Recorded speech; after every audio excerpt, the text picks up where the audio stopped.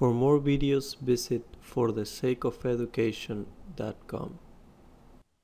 Alright guys, let's do this problem that says that two men are pulling on these cords on this post and P is equal to 50 pounds and F is equal to 80 pounds, and they want you to find the moment about A and which way is the post rotating. In other words, which one is creating a greater moment. So the first thing that you need to do is establish an X and Y. This is the X, this is the Y for me. Then you need to find the X and Y components of each of the forces.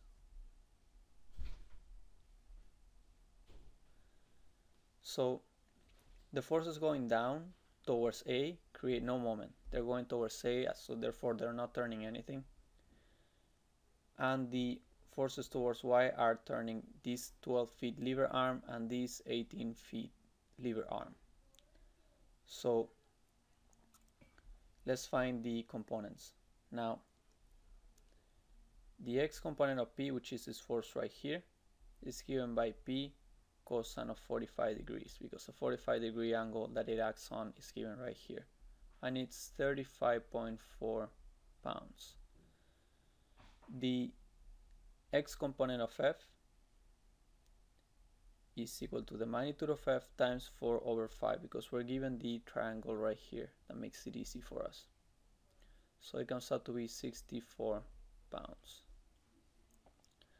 So now the moment that P is creating is given by the magnitude of P, which is 35.4 pounds, the magnitude of P in the X, times the length of the lever arm, which is 6 feet, plus 12 feet, which is 18 feet.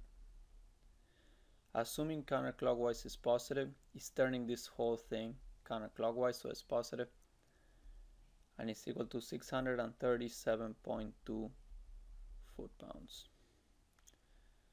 Now, assuming counterclockwise is positive, the moment that F is creating is given by the magnitude of the X component of F, which is 64 pounds, is trying to turn it clockwise, so it's negative, and you multiply by the length of the lever arm, which is 12 feet. It's a shorter lever arm, and it comes out to be negative 768 foot-pounds. So as you can see, 637 minus 768, this one's greater, therefore it's gonna end up turning clockwise. Let me write it. Rotates clockwise. Final answer. And these are each of the moments that each of the forces create. Please comment below if you want me to do any problems, and I'll be happy to help. Thank you.